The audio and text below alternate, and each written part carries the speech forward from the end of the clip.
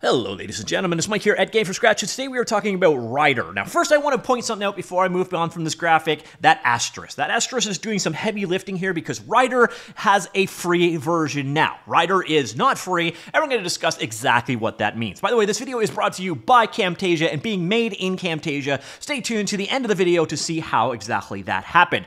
Alright, so Rider itself, we're going to do a bit of a magic trick here. I'm on Rider's homepage today, and tomorrow is when this news is coming out. So what we're looking at quickly here is Rider itself. So why do I like Rider? Well, Rider comes from a company called JetBrains. They make the WebStorm, IntelliJ, RubyMine. They have a Rust IDE. Basically, if there's a programming language out there, they make an IDE for it. It's pretty staggering just how many IDEs these people make. And so they've got something for every single programming language you could ever imagine. And they did one more for C#. And that's where Rider came from. It is a .NET IDE. But the thing is, then they kind of morphed it. And they instead said, nah, instead of focusing on .NET, we're going to make this the Unity IDE. And then, screw it. Let's throw in some Unreal Engine as well. All right, so we're going to need some C++ for that. All right, let's add that in. So we have Unreal Engine, we have Unity, we have custom C++, and we've got Godot as well. So you can think of the Rider IDE as JetBrains' solution for game developers. It's cross-platform, available for Windows, Mac, and Linux, and now the part with the time travel. So again, I am technically yesterday. We're going to go take a look at the pricing on their page, and you're going to see one of the major flaws with Rider. Rider is simply not available for free. And if you want to check it out or you want to evaluate it, there is a demo available, a time-limited demo, but it's kind of hard to really evaluate over a demo. Plus, if you're just starting out, you want to learn new tools, you're going to go with the free options, things like Visual Studio Code or Visual Studio, the full version, because you can. So here now, if you notice here, you've got the cheapest version of Rider, $150 over the first year. Then each additional year, it gets a little bit cheaper. Yes, it is subscription-based. But now we're going to fast forward to, well, today. All right, so let's fire up the DeLorean, head forward in time to, well, today. And what you're going to find is you go to the Rider page, you will now see free for non-commercial use up here. More importantly, if you go to the pricing page, you will now see this. There is a free category here now. You can now use the IDE for non-commercial development. Now, that's actually more flexible than non-commercial licenses normally are. So, for example, if you're using it to create tutorials, or you're using it, obviously, for learning, even if you're ultimately getting paid to use it. But if you're not using it to create a product, an internal developed tool for like your corporation or business, or something that you are selling for fee, you can use it for free. So if you're using it for open source or for tutorial creation, that kind of stuff, it applies under this non-commercial license. We'll get to an explicit example in just a second. So you can see here, free for learning, self-education, content creation, open source, and hobby development.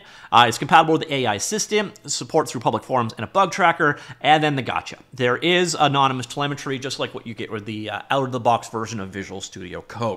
And you cannot opt out of the telemetry with the free version. So if you're really anti-telemetry, you're going to want to spend the money. That's kind of just one of the gotchas for this. They did release a blog post around this. It's also interesting to note this also applies to WebStorm. Now, WebStorm is their JavaScript, TypeScript, web-based IDE. It's actually, that was my introduction to JetBrains tools. It was one of the best, probably still is, one of the best IDEs for doing complex web projects. Both of them are having this new free non-commercial version. So, earlier this year, they released Rust Rover and Aqua, making them free for non-commercial use. They're now extending this model out to WebStorm and Rider. If you're using these IDEs for non-commercial purposes, such as learning, open source project development, content creation, or hobby development, you can now do so for free.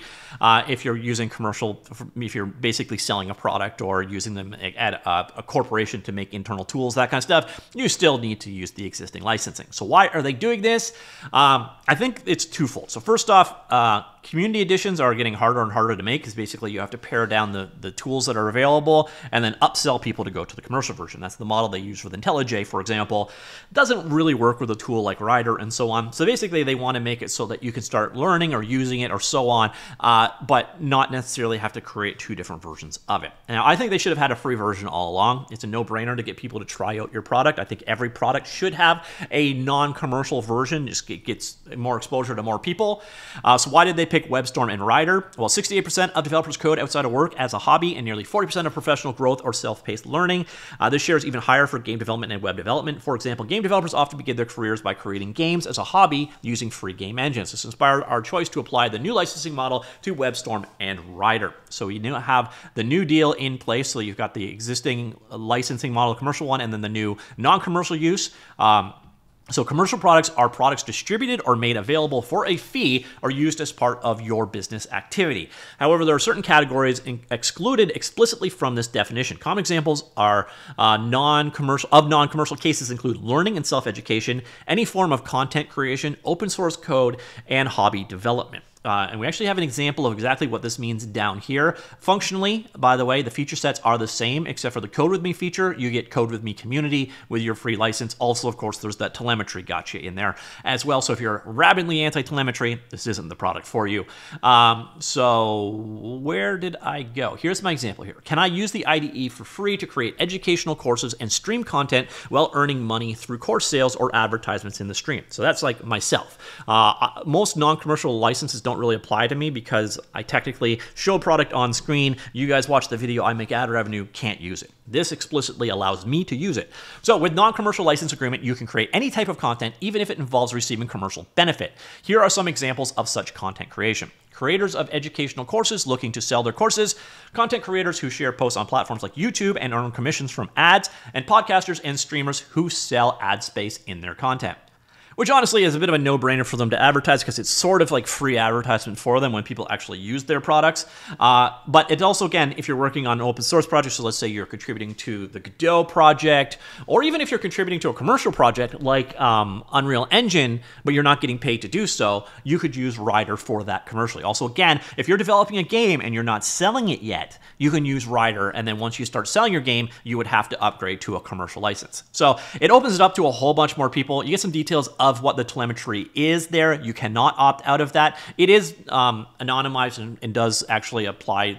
Their privacy policies are in effect for it, but do be sure to read that stuff if you're interested. Some details of how you go ahead and redeem it. And yeah, now one thing that you're going to want to know about here, this applies to Rider 2024.2.7. So if you go here to JetBrains Rider, you're going to notice I'm running 2024.2.6.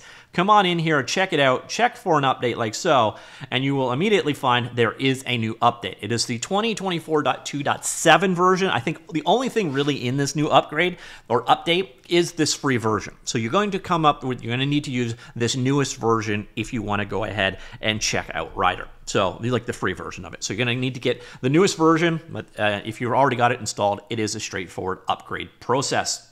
Special thanks to Camtasia for sponsoring this video and being the tool I use to create it. You can see the process in the background right now. This is literally this video, at least the beginning of this video, being made slightly sped up. But you can see how easy it is for me to add graphics, add animations, add annotations to my videos. I don't make the world's most advanced videos, but I make a lot of them. And this is a tool that makes it easy for me to do it. So if you want to go ahead and check out Camtasia, do use the link down below. You can use the code Gamefromscratch at checkout to get 15% off. There's also a fully functioning trial available. So thank you, Camtasia, for the sponsorship. Hopefully you guys will check that out. Links down below. So that's it, ladies and gentlemen. There is now a free, more accessible version of both Rider as well as WebStorm IDEs from JetBrains. Have you been meaning to check these ones out? I would highly recommend you do so. They're available Windows, Mac, and Linux. Great products, in my humble opinion. Not going to be for everyone, but the good news is you can check them out for free now. So what do you think of the new free versions? Let me know. Comments down below. I'll talk to you all later.